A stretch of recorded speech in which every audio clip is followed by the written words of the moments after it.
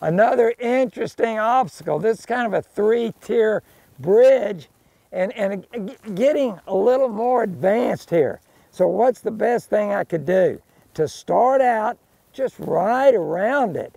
Let my horse look at it and become okay about it.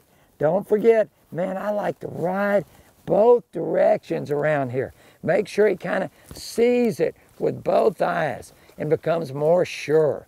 Our job, get these horses where they feel safe, sure, certain, and secure. And so by letting him just walk around, get a little more relaxed about it, here's a good place to start with a bridge like this. I might just come over here and say, cross it like that, so he can hear it as well. And when I think this horse is ready, remember what I told you? Especially the elevated obstacles. Don't stop in the middle.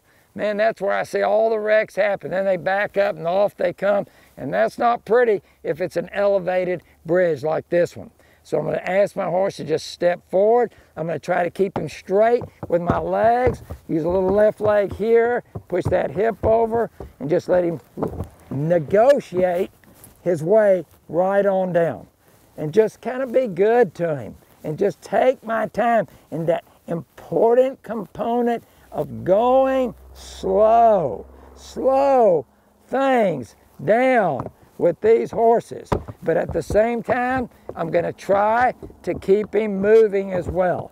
So that makes it fun. Boy, and I tell you what, when I can ride an obstacle like that, I feel like I'm really sure enough making a really nice horse that I can depend on any place and in any situation.